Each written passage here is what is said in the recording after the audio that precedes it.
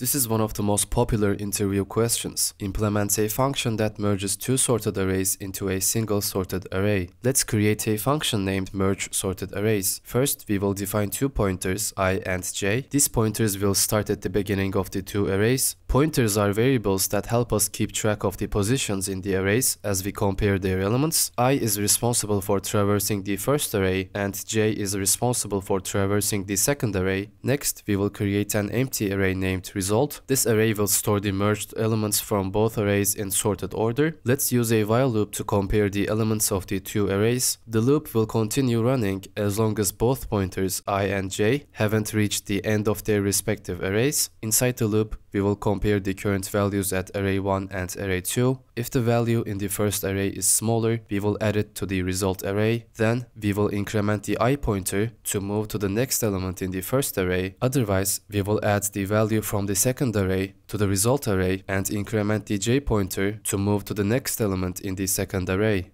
Once the loop is finished, it means one of the arrays has been fully processed. The other array may still have remaining elements, so let's use two additional while loops to handle these leftover elements. The first loop will add any remaining elements from the first array to the result array, and the second loop will add any remaining elements from the second array to the result array. Finally, we will return the result array, which now contains all the elements from both arrays in sorted order. Let's see the results.